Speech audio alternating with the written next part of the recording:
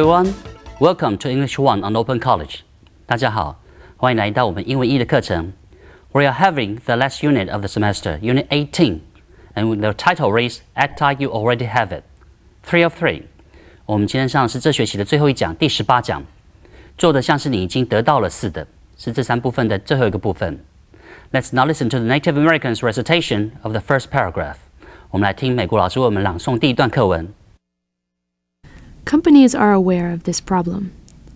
One way they seek to avoid it is by only selecting someone who has already shown early signs of being good at the new job they are thinking of giving him. If he is going from an assembly line work to supervising a team, has he shown signs of being a good leader already?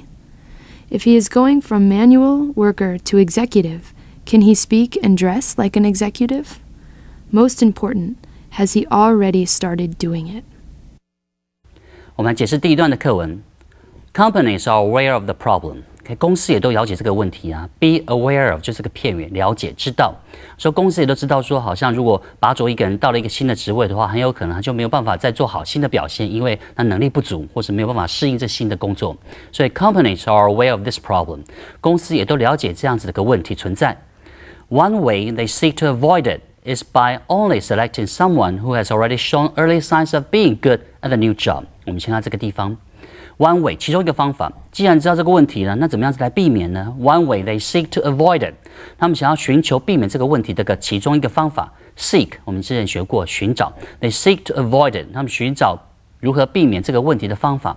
大家要注意到的是 ，it is 虽然这个地方是摆在一起的，可是却不能够一起念，因为前面的 they seek to avoid it 必须用来修饰前面的 way 这个名词，所以说 is 是这个句子的本动词。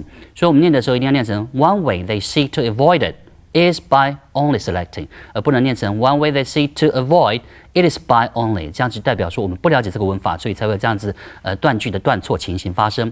所以 one way they seek to avoid it。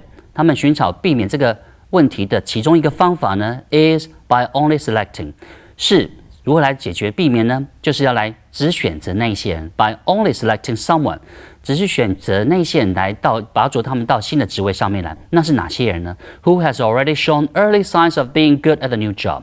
那些人 who has already shown， 这地方用的是人称代名词 who， 代表是这个某人。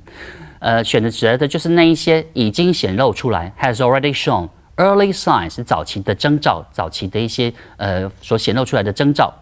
So being good at the new job， 在他们新的工作上面可以表现得好，已经显露出早期征兆的这些人，公司才会选择他们，拔擢他们。OK， 所以如果没有显露出征兆的话，大家看不出来的话，很有可能就不会选择他们，拔擢他们到新的职位上面来。所以只有那些 has already shown early signs of being good at the new job， 那些已经显露出早期征兆，可以在新工作上面表现得好的人 ，they are thinking of giving him。他们想要给予他这新的工作，他事实上这个人已经显露出早期征兆，可以做好这个工作的这些人，他们才会加以选择。这是避免这个问题的唯一解决方法。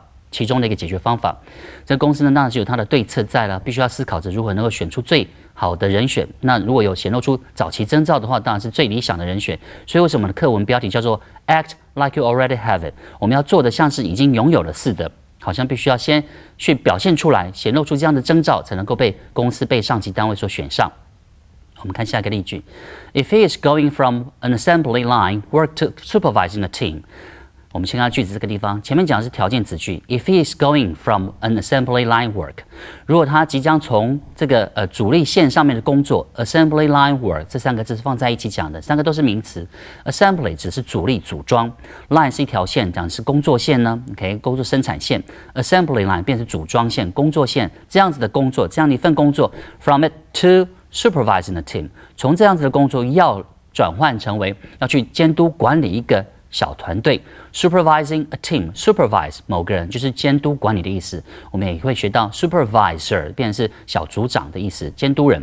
supervising a team 要去监督一个小单位，大概是3个人、5个人这样子一个 team 一个单位。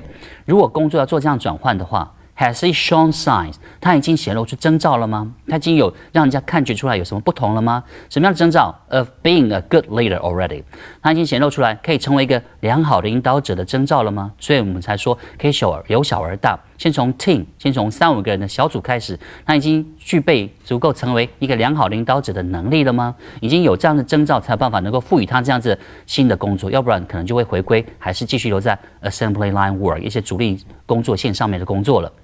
If he is going from manual worker to executive， 又来一个条件子句。那如果说他要从一个手动的劳工 manual worker， 代表必须要劳力的劳工 ，manual 代表是手动用手做，必须要出劳力的工人 to executive 要做成执行者，要做成一些管理者、执行者的话，工作做如此巨大的转变，那么 can he speak and dress like an executive？ 那么他是不是可以说的像是执行者一般，穿的像是执行者一般呢？那显露出来好像你要当一个 executive， 你要当一个公司的执行者，你做决策的人，你是不是必须要有特定的言行举止，甚至是穿着？那如果说工作做如此巨大的转变，从一个劳动阶级劳工要变成是执行者的话，那是不是外表上、言谈举止上，连衣着上面，是不是都能够做如此巨大的改变出来 ？Most important, has he already started doing it？那更重要的是，最重要的是，这边使用的是最高级 ，most important。那除了这外在的一切，或者说是行为、工作能力表现之外 ，has he already？ 他是不是真的已经 started doing it？ 开始做了？他是不是已经真的是成为一个小组的领导人了呢？大家是不是以他的意见为依归了呢？是不是已经显露出来这样早期的领导迹象，可以让人家看得出来他具备有这样的领导风格？如果有的话，公司才有可能会选择他，因为他 act like he already has it， 他已经事实上已经这样子做了 ，OK， 行为呢，感觉就好像他已经得到了这个新的职位似的。Let's now listen to the recitation of the second paragraph。我们接着来听第二段课文的朗诵。So what lesson do we draw from this? Do not throw your weight around, but begin quietly acting like you already have the next position that you would like to have. If there is no outstanding performance or significant difference made by you, the superiors will not be able to discover you among so many colleagues. Companies cannot read minds or see the future. They need all the help they can get to choose future leaders. Your boss will appreciate your hint that you might be the best choice. 我们接着来解释第二段课文。So what lesson do we draw from this？ 那么我们到底从其中得到了什么样的教训呢？学到了什么样的课程呢 ？What lesson？ 从字面上来看呢，我们学的是课程 lesson， 可是我们中文经常会翻成教训。Do we draw from this？Draw 本来是拉的意思，拉扯，不光只是画图，它也可以当拉扯的意思。We draw from this experience with some kind of lesson。我们从这样的经验当中拉取，得到了什么样子的经验呢？教训呢 ？What lesson do we draw from this？ 我们也经常听到人家讲 ，He'll teach you a lesson， 他会教你一课，事实上就是他会教训你一顿的意思。所以 teach somebody a lesson 就有这样的意义存在。那这句话 What lesson do we draw from this？ 那从这当中我们到底学到了什么样的教训呢？我们可以学到什么样子的课程呢 ？Do not throw your weight around， 不要 throw your weight around。weight 本来是讲重量、体重，说 throw your weight around 就是不要耀武扬威，好像靠试着自己非常有能力的样子。Do not throw your weight around， 不要好像是展露出来自己非常的厉害的样子，好像展露出来告诉人家说你很行。But begin quietly acting like you already have the next position。先看到这个地方。那我们要做的是，我们先安安静静的先这么做，先潜在的 quietly， 先私底下开始做 ，begin acting， 开始如此行为 ，like you already have the next position， 就像是你已经拥有了下一个职位一样，可以好好的是不是表现一下，看看说是不是可以有这样子行为出现 ，that you would like to have。你想要有这样的职位的话，你必须要先表现出来了，先仔细小心的做，安静的做出来，而不要到处声张的意思。Let's take a short break and we'll be right back。我们稍微休息一下，马上回来。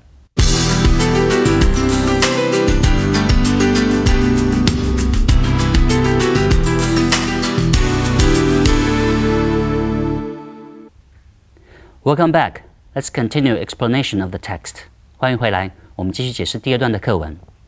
If there is no outstanding performance or significant difference made by you， 我们现在这个地方句子稍长了一点，前面是个条件子句，由 if 开始。If there is no outstanding performance， 如果没有杰出的表现的话 ，outstanding 代表是杰出的。那当如果讲说 somebody stands out， 有人站了出来的意思，代表说这个人非常的杰出 ，OK， 比起鹤立鸡群的意思。那变成是 outstanding 就是形容词啦 ，outstanding performance。如果说并没有什么杰出的表现 performance or significant difference made by you， 或者是一些明显的不同 significant 代表显著的、明显的 difference 不同 made by you， 如果你并没有做出来什么样子杰出的表现，也没有什么明显的不同的话 ，the supervisors will not be able to discover you。OK， 那么你的监督者、管理者 supervisor。OK，superiors，superior 是你的上级的长官 superiors 的意思 ，will not be able to 就无法不能够 discover you 发现到你这个人的存在，因为有那么多的员工啊 ，among so many colleagues， 在如此众多的同事当中呢，你的上级长官就无法发现你的存在，因为你并没有明显的不同，也没有什么杰出的表现啊，所以 the superiors will not be able to discover you， 你的上级长官无法发现你 ，among 是在三者以上的话会加这个介系词 ，among so many colleagues 当然只是3个以上的同事之间，无法发现到你的存在。Companies cannot read minds or see the future。事实上，公司呢又不能够读懂大家的心思，或者看到你个人的未来。Companies cannot read minds 代表读懂大家的心思。你心里面想什么，公司并不知道啊。所以 read somebody's mind 能够读得懂大家的心思，知道大家心里面想些什么话。Or see the future。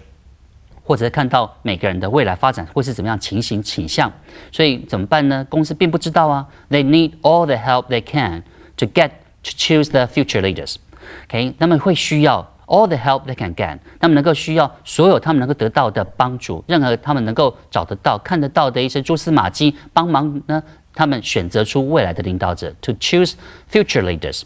你就必须先具备这样子的特质，能够具备这样子的表现，人家才会注意到你存在。所以说，他们需要各种可能的帮助他们找到未来领导者的个帮忙。Your boss will appreciate your hint that you might be the best choice。而你的老板呢，你的长官呢 ，will appreciate your hint， 会感激、会感谢你的 hint 是你的暗示。OK， 可能某些地方不经意的显露出来，就变成暗示了。That you might be the best choice。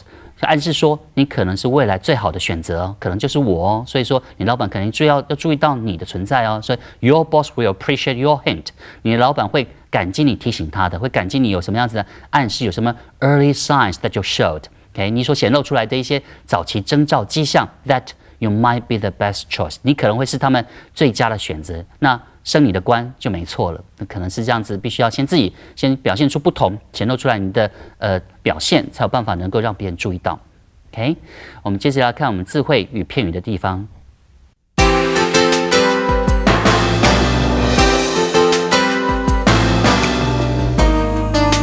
It's now time for our vocabulary and phrases。接着是我们智慧与片语的时间。Let's take a look at the first word on the list。我们来看一下第一个单词。Aware 是当形容词用，代表明白、意识的意思。我们在课文当中也知道，他们都是用 be aware 这样子的做法。I don't think people are really aware of just how much it costs。我认为人们并不真正明白说这个要花多少钱。I don't think 我认为并不是这个样子。People are really aware， 人们真的知道。OK，be aware of something， 知道什么事情，知晓什么事。Of just how much it costs。把这个名词子句的当成是 of 的受词，到底这个要花多少钱，价值是多少，人们并不真的清楚的意思。我们看下一个例句 ：Were you aware that something was wrong？ 你有注意到吗？你有察觉到吗？好像出了什么事了耶，什么问题发生了耶 ？Were you aware？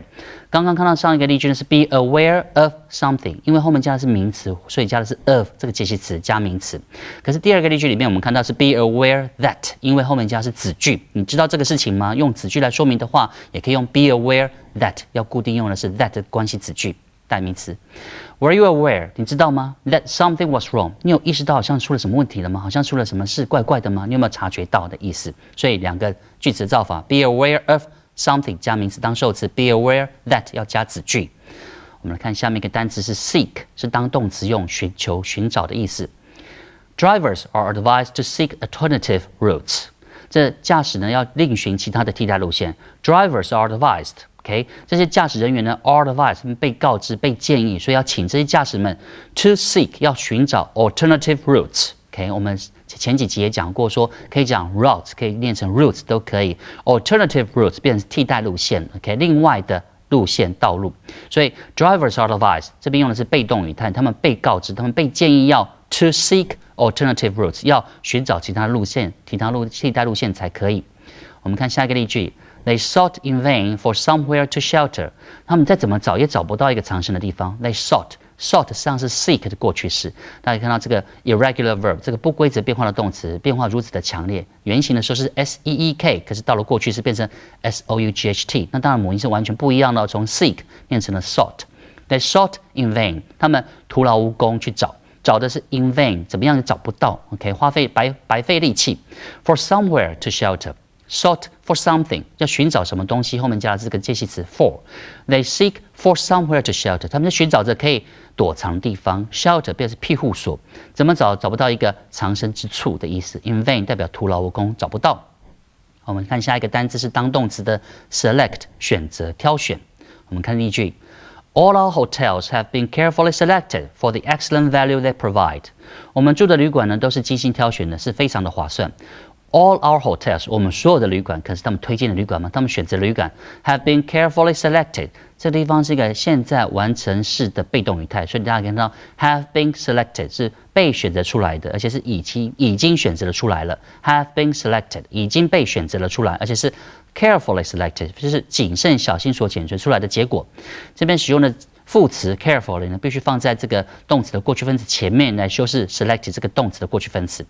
我们所有的饭店呢，都是经过精心挑选的、仔细选择的哦。For the excellent value they provide， 是因为什么才被选出来的呢？因为他们有着极佳的价值。Excellent value 当然指的是他们价值。They provide， 他们提供的是非常棒的价值，代表着说好像花这个钱是有代价，所以是非常的划算、合算的。OK， 因为他们是非常合算的，所以我们精心挑选出来这些旅馆。我们来看下个例句 She was selected as the parliamentary candidate for Taichung。 她被选为台中选区的国会议员候选人。She was selected， 她被选定了。这边是过去式嘛，所以是过去式的被动语态。She was selected， 她被选出来了。As 当作是什么身份地位，要用 as 这个介系词。她被选为 She was selected as the parliamentary candidate。Parliament 如果到 t 的话，实际上是名词，就是国会的意思。后面字尾加了 ary， 就变成形容词，变国会的。Parliamentary candidate 是国会的候选人 ，candidate 只是其中的候选人，并没有真正选上。For Taichung， 所以他是现在被选为是台中区的国会候选人。OK， 我们看下面一个例子是 sign。OK， 实际上它可以当动词变签名的，实际上这个地方是当名词，便是征兆、迹象的意思。The gloomy weather shows no sign of improving。阴沉的天气呢，没有丝毫转晴的迹象，所以 the gloomy weather 大家可以看到 gloomy 代表是非常的阴暗灰尘，所以 the gloomy weather 这样子阴沉的天气呢 shows no sign 一点迹象都没有显露出来，一点都不显露出 improving 有改善的迹象，好像改善，那当然阴灰的天气就变成改善，就是要天晴咯，所以说好像都没有转晴的情况，看不出来有任何太阳要照射出来的样子，shows no sign of improving 看不出来有改善的迹象。我们看下一个例句。Her work is showing some signs of improvement。 她的工作表现 is showing 现在正在显露出来 some signs 一些迹象，所以这边是复数的 some signs 一些迹象 of improvement。刚刚用的是 improving， 现在用的是 improvement 一样，这边是用名词的，所以好像有显露出来一些改进的迹象了，看出来好像有比以前好的样子，有些迹象征兆显露了出来。我们看下面一个单词是 assembly， 是组装组立当名词用的。我们看例句。Putting the bookcase together should be a simple assembly job。 把这个书橱组装起来应该是个简单的工作而已啊。Putting the bookcase together， 这边使用的是个动词片 put together， 而且是 put something together， 把某样东西给放在一起。所谓的放在一起，当然就是组装的意思的，把什么东西给拼装出来。Should be 应该是个 simple assembly job， 应该是个简单的组装工作而已啊。Simple assembly job。那 put something together 实际上就是 assemble 的定义。如果大家去查字典的话 ，to assemble something is to put something together， 把什么东西组装起来，当然就是把什么东西摆在一起。组装在一起的意思，所以有点异曲同工的意义。所以 assembly job，a simple assembly job 是简单的组装工作而已。OK， 我们看下一个例句 ：I hate the monotony of work on the assembly line。我很讨厌在单调的装配线上工作。I hate the monotony， monotony 代表是单独的、单调的。OK，mono M-O-N-O 代表是独一的、单一的意思，所以 monotony 代表是单调的，可以代表是像是就只要这样做重复性的动作而已。Of work 我讨厌工作这样子的单调。On the assembly line 我讨厌在这个组装线上这么单调的工作，像重复着这样的工作，日复一日，每天做8小时同样的工作，所以他讨厌 I hate the monotony of work on the assembly line 这个意思。Let's take a short break and we'll be right back。我们稍微休息一下，马上回来。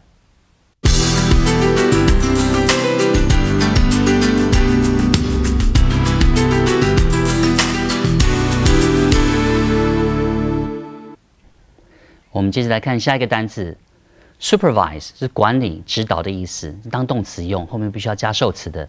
She supervises the whole department， 她监督管理的整个部门。She 当时当主词了 ，supervises 当动词，因为是第三人称单数现在式，所以动词字尾加上了 s， 所以 she supervises 她去监督管理 the whole department， 这整个部门都是由她来监督管理的。OK，the whole department whole 是形容词，修饰后面的名词 department 部门。我们看下个例句 ，He edited, proofed。and supervise these books in production， 他去做编辑、校对，还要监督印制的这些书。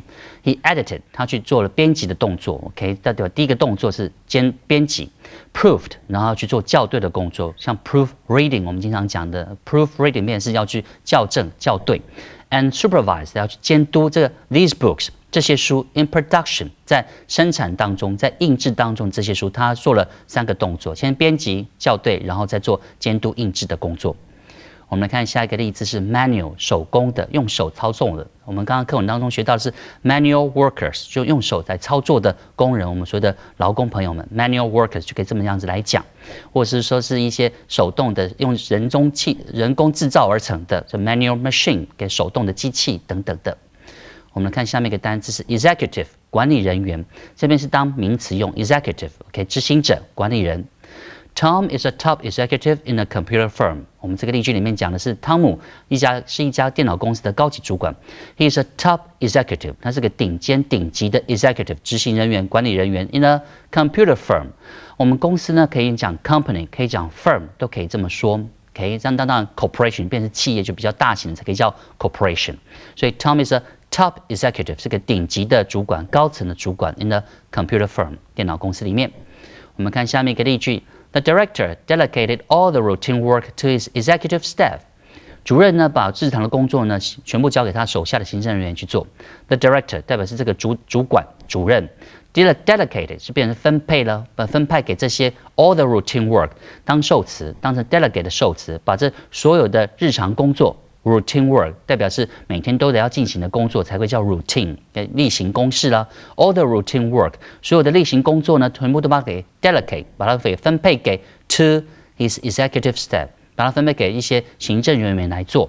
Executive staff， 大家学到的 staff 这个就变幕僚，工作人员才可以叫 staff， 而且它经常是代表复数的幕僚人员、工作人员是都不止一个人的才可以用 staff。OK。我们来看下一个单词是 lesson， 这个单词实际上是应该是很早就会的单词啊。那我们说除了当课文之外，实际上可以当经验或教训的意思。The accident taught me a lesson I'll never forget。这个故事呢，教给了我一个永远都不会忘记的教训。The accident 这个事故、这个事件、意外 taught me a lesson 教导了我一课。如果我们要这样子从字面上来翻译，当然也是可以的。教导了我们一课，就是给我了一个教训。I'll never forget。后面用一个形容词子句来修饰前面这个 lesson。I'll never forget 实际上是省略掉关系子句，所以关系代名词的子句来修饰前面的 lesson。教给了我一个永远都无法忘怀的教训。Taught me a lesson I'll never forget。这样子的形容词子句用法放在名词后面来修饰前面的名词的话，希望大家好好学习，这是也是比较难的文法部分。下面那句 Let that be a lesson to you， 你就把它当作是一次的教训吧。Let that 就让那个事件，就让那个事情 be， 因为前面是个实义动词 let， 所以后面加的是一个原形的 be 动词 be。Let that experience 让那个经验 be a lesson to you， 当作是你的一个教训，你所学到的一课这种讲法。OK， 所以 let that be a lesson to you， 就让它变成是我们人生当中的一个教训吧，好好学习啦。我们看到下面一个片语 draw something, okay? Draw A from B， 从 A 当中获得到 B 的意思 ，okay? She drew her inspiration from her childhood experiences。她从儿时的经验当中呢获得到灵感。She drew 这个地方学到了 drew 是 draw 的过去式造法 ，draw drew drawn， 它的过去分词变是 drawn，OK， 变成是三态都是不同形，我们所谓的 irregular verb 不规则变化动词就是这样子变的了，所以。一样，它的五音也有改变，所以从 draw 变成了 drew 这样的念法。She drew her inspiration。我们在课文当中讲到，这个是拉扯、拉到，她拉到了她的灵感。She drew her inspiration， 得到了她的灵感。那从哪里获得的呢 ？From her childhood experiences， 从她的儿时经验当中呢获得到她的灵感。Okay，she drew A from B， 从 B 当中获取到 A 这样子的事情。我们看下一个例句 ：What inferences can we draw from these facts？我们从这些事实当中可以得到什么样子的结论吗？尤其是讲推论出什么样子的结论吗 ？What inferences 这个字，如果是 infer，infer 就是推论的意思。可是大家注意到了吗？我们念成 infer 变成是重音当动词的时候是这样子的第二音节，可是变成名词的话变成 inferences， 重音变成了第一音节了哈。What inferences 可以有什么样的推论吗 ？Can we draw from these facts？ 所以 we draw A from B， 那这个 A 呢，就是前面的 inferences 这个字，我们得到了这些推论 from these facts， 从这些事实当中，我们可以得到哪些推论呢？所以那个 inference 调到前面去，变成 what inferences， 所以这个 A 在前面的哈。We draw the inferences from these facts， 我们从这些事实当中得到了这些结论。那当我们要造疑问句的时候，就把这个 inference 调到前面去，变成 what inferences can we draw from these facts？我们从这些事实当中可以得到什么样子的推论吗？结论吗？这样意思。我们看下面一个片语 ，throw your weight around。我们刚课文解释到 ，weight 是重量，可以当体重。throw your weight around， 把你的重量到处扔，到处丢掷，代表说可以好像加注在别人身上的一些盛气凌人、仗势欺人等等的说法。OK， 好像是欺负别人的意思。throw your weight around 是到处 ，around 可能看到什么人好欺负，他就去欺负什么人的意思，仗势欺人。我们来看看这个句片语的用法。She was a good manager who didn't find it necessary to throw her weight around。她是个好经理啊。She was a good manager， 这才是主句，主词 she。